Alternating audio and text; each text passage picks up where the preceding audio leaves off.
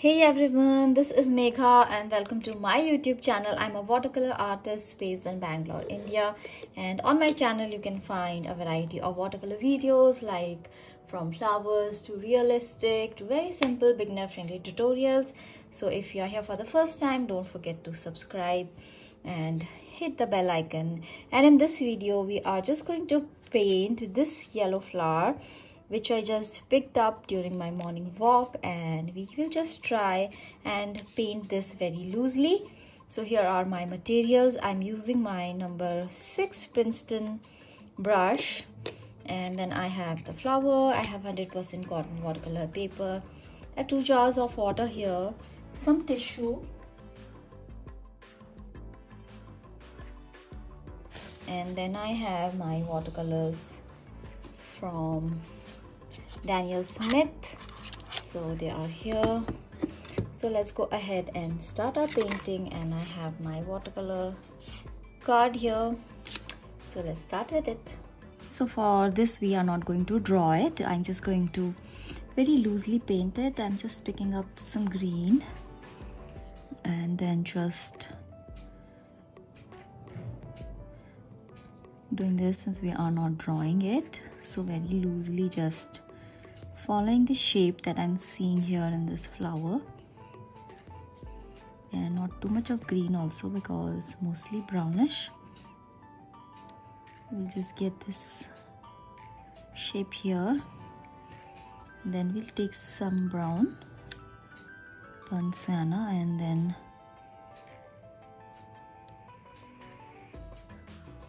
do this part of the flower with that.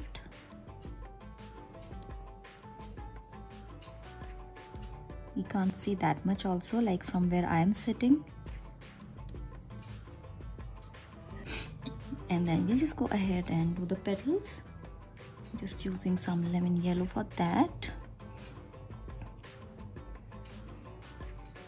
It just goes in some heart shape like this.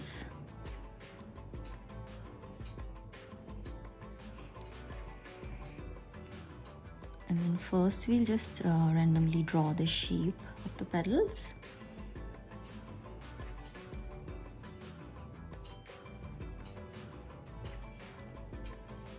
And then the last one here.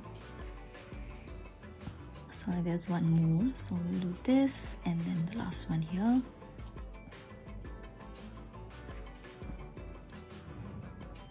Like this. So we'll just spread this color out.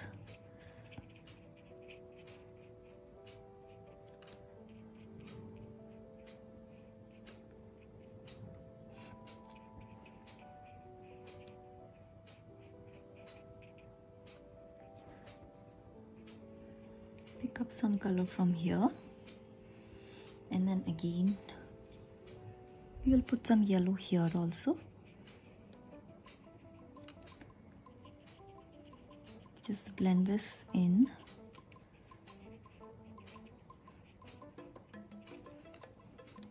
And then on our stem we'll go back to it. And I'm just taking some brown and we can just add it here a little on the stem as well. Then maybe take a little black just on the tip of the brush. Add that little. And then we will just do some blending here.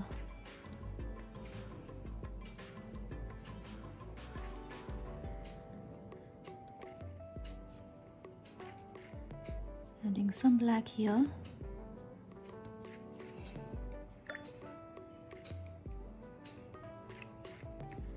And then we'll come back to, first we'll do this.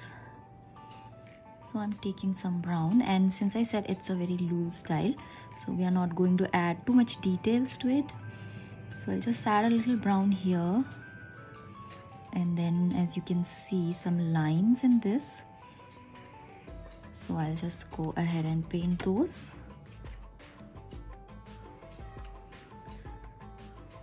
Just define this a little. give a little dark here, and then just make some lines like this. And then here also you can see a nice fold, and then lots of fine lines.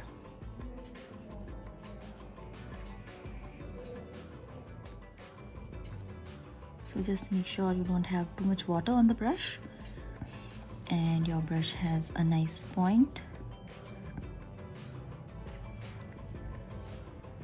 If you want to add a little black for a slightly darker shade of the brown, and like this part is done.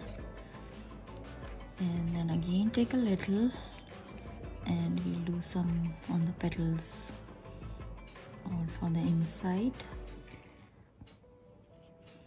So this should appear as if it's coming from the center, from here, like this. So for now this is enough, and we'll just lighten this up.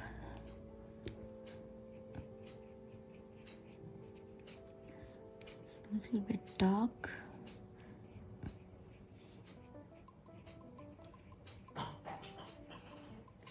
Just lightening it up a little, and then once this dries a little, we'll do these lines again, because now if you do, they will spread too much. I'm just doing a little. And then for this part, we have to show some shadow here. Just to be a little dark from here. Also adding a little black. So we don't want to put too much.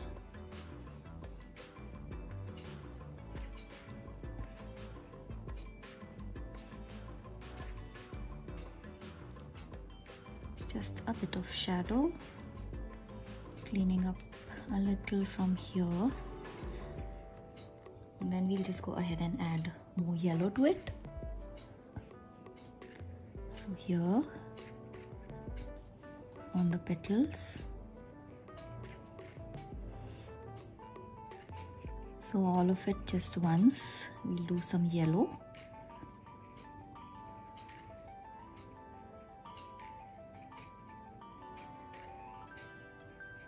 So like this, when you go on your morning walks or when you are going out, just you can keep an eye for the stuff which you can collect on the way, and then you can just bring it home and try to paint it. It can be anything. It can be berries, it can be twigs or flowers or anything that you find, and I absolutely love doing that. So my eyes are always like, if I can find something that I can take home and I can just relax and paint at home. So I just love doing that.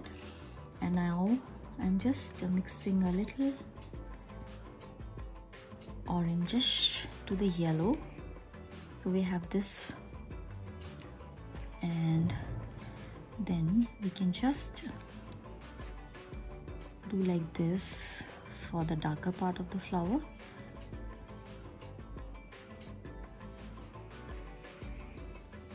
So a few twists and turns you can show up.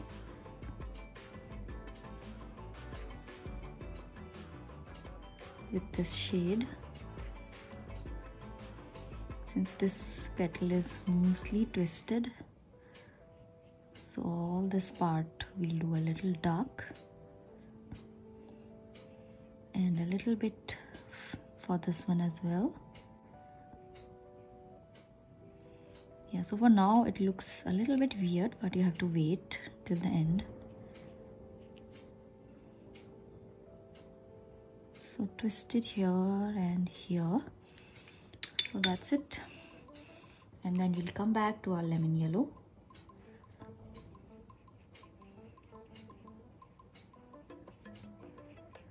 And we will just blend this with a yellow.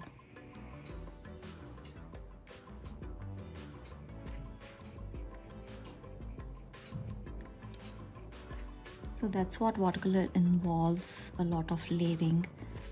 So you might see that what's the use of putting it if you are going ahead and blending it like that. So but it's the end result that matters, so it's a process that you have to follow, and that's what will make your painting look nicer. Okay, so that's it for this thing, and I think we have to wait a little for it to dry so that we can again go ahead and highlight the browns. And here where you see a little shadow, there also we'll go and put a little brown here where we have put the twisted petals.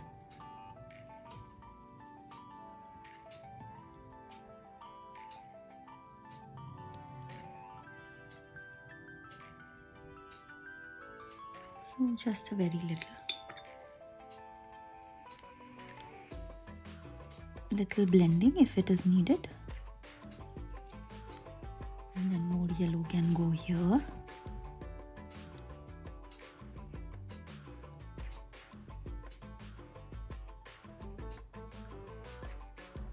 So whenever you are painting something like this, you have to enjoy the process. Don't worry too much about how perfect it is looking, or don't compare it with anybody. So that's why when you pick out this realistic subjects like this, then first thing is that you will not make the mistakes which somebody else has made if you are just taking their painting and recreating it. And this way it gives you more liberty to do it, and you are able to express yourself in a better way, and you learn a lot when you paint this way. So just don't worry. Start with something very simple, like maybe a dry leaf which has very minimal colors, maybe only 1 or 2 or 3 shades. So just start with that, and then just on the way just go ahead and keep on exploring your creativity. Just adding a little bit, and then we'll just wait for it to dry, and then we'll add the final details to it.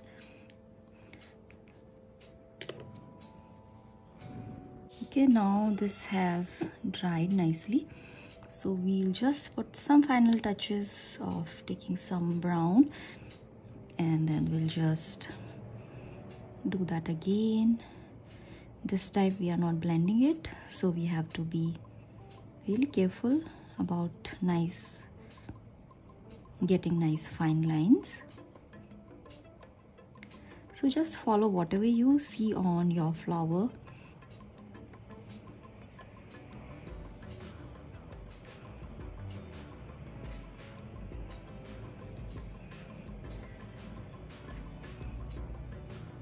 When you have something realistic like this in front of your eyes, you can always touch it and twist and turn it and see how it looks. So that makes the process even more fun.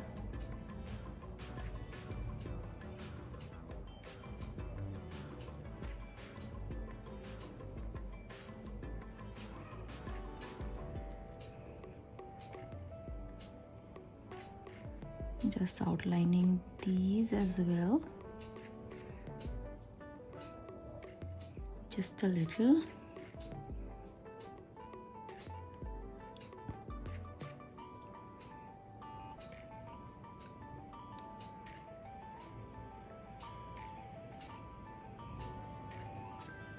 Then again a little darker here.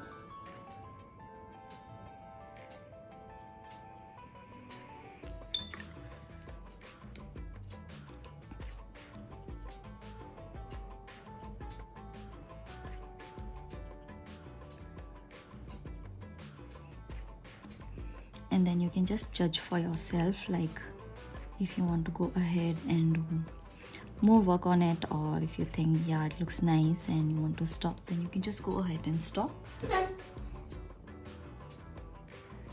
So like this, you can see it from the top, but I'm seeing it from this side, so it looks a little different from here. And just add some more shadow here. So for here you can take very little black and then put that here, then a little bit touching on this,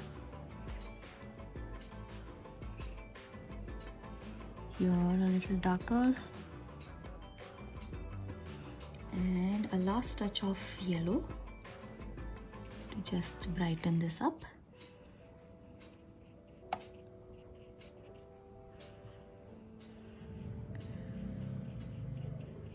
be a little quick and don't rub your brush again and again, otherwise you will lose the brown details that you have put. So this is just to add a little more brightness to the yellow. Yeah, so we did start as a like a loose style painting, but I think we have achieved at least a semi-realistic one on this one, but that's okay. It's still not difficult and it's still very relaxing, and I hope you enjoyed this tutorial. And if you like my work, don't forget to hit the subscribe button. You can also check out my Skillshare classes, in which I have a series of pick and paint, and there is a lot of realistic and semi-realistic tutorials there. And you can also check out a few free resources that I have linked in the description below. And till next Friday, I wish you happy painting. Take care and bye-bye.